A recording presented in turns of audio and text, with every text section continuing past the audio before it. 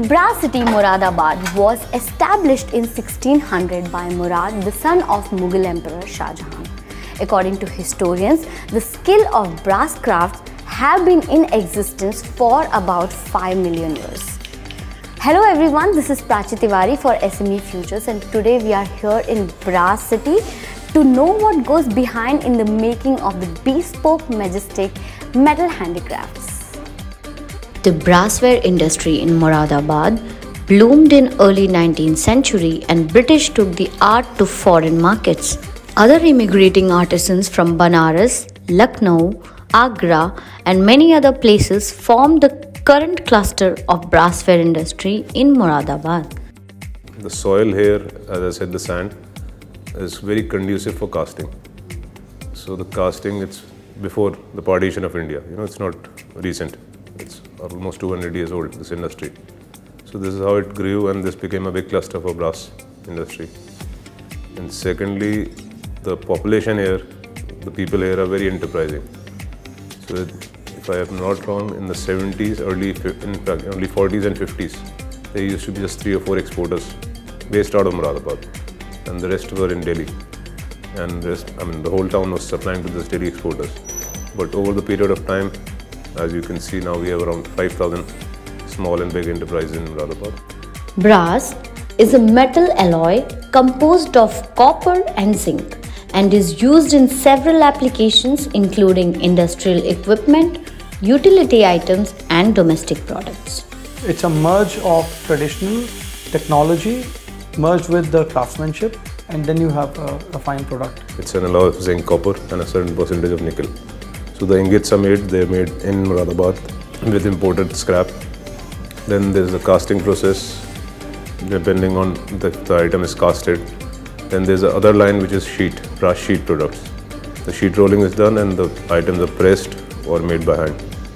Thereafter, there are a lot of finishes, polishing, etc. When it comes to manufacturing, there are a lot of processes like acid etching, hand cutting, punching, die pressing, a lot of it. And when it comes to finishing, there are processes like electroplating, there are processes like electrophoretic, there are processes like powder coating, spray painting. It's a very vast category and a lot of finishes that we do. So there are multiple processes that we use to craft our products. The stages of making brass handicrafts include melting the brass slab, pouring it into the frames, beating it to give it shape, finally engraving it, polishing it and painting it.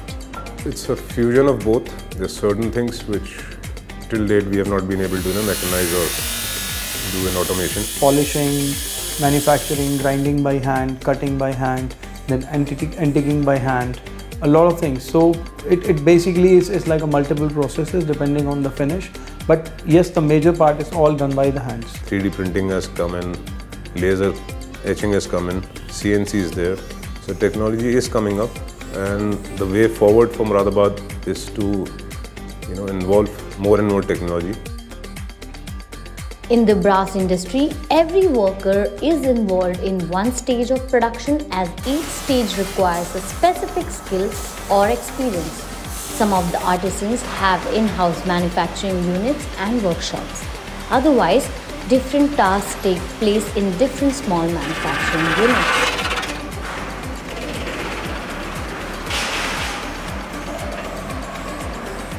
We are directly or indirectly giving employment to more than 1 million people, which is a very big amount.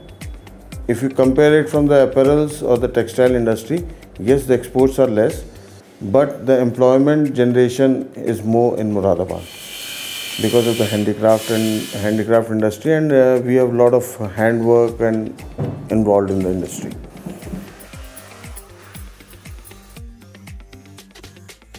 मैं handicraft का काम करता हूँ। मेरी उम्र कम से कम 32 साल है, 14 साल मुझे काम करते हुए हो गए हैं। तो मैडम बस वही परेशानी होती है, थोड़ा काम मद्दा पड़ जाता है इन दिनों में आकर, तो थोड़ी परेशानी होती है। 5 साल में सीखा, सन 80 से इसको कर रही हूँ। यही है, बच्चों की रोजी रोटी चल रही है, 200-300 रुपये का काम कर लेते हैं और क्या। जी काम बढ़ा है या कम हुआ है?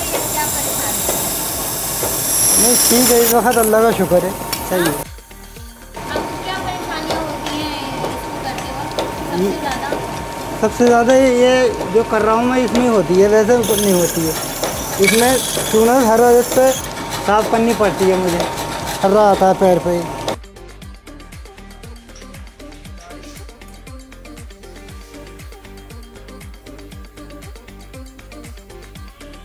The brass handicrafts are exported to countries like USA, Britain, Canada, Germany, Middle East, etc. and accounts for over 40% of India's exports. So we right now are catering America, we cater Europe, especially Germany, we have Denmark, Sweden, Norway, like the Scandinavian countries. We cater United Kingdom, and we have 30%, like almost it's 30% US, 30% UK and 30% is Europe, 10% is the rest of the world. So if you talk in terms of export units, I would say 7 to 8,000 small and big exporters, 7 to 8,000. And if you say mainstream exporters, 3,000, yes, definitely, they are there. And besides the export unit, there's a lot of domestic trade happening. Because as you see, India itself is growing as a purchasing power. Moradabad is no more called the brass city as the demonetization and pandemic disrupted the businesses. It also increased the raw material prices, resulting in the production of other metal wares like iron, aluminium, etc. Moradabad is named as brass city, but unfortunately you have very small volumes of brass. Reason behind is the price points. The metal has gone up in folds, and now we have aluminium, which has taken place, stainless steel, iron. Now a lot of wood is in the industry, and we have glass. During pandemic, the business has increased because people were stuck at their home and they did not want to go anywhere, so they had money at that time so that they can because there was no spending on movies, there was no spending on traveling, there was no spending on restaurants, and the only place that people were living in was their house. See, pandemic period was, if you say in terms of business, yes, it was a deterrent for a few months, but it actually put the whole industry into a growth cycle. If I say 2021 and 21-22 was a major growth period for across the industry. But what damage it also did was that those 2-3 months when we were actually shut off, that made a big impact on the workers. And the raw material has increased too much. Now is that today's rate is 500, 600 per kg is raw material. But we develop in aluminium and iron as well. Current status has, this year has been really bad. Really bad. I would say if we even touch 70% of our last year's turnovers, it would be great. The developed industrial area, which is being a requirement since 1995, but we are not able to get the developed industrial area. See, we definitely need some help because the biggest challenge that we face is innovation. There are a lot of people in the market competing with each other. So rather than being a competitor for each other, we should rather compete with other countries.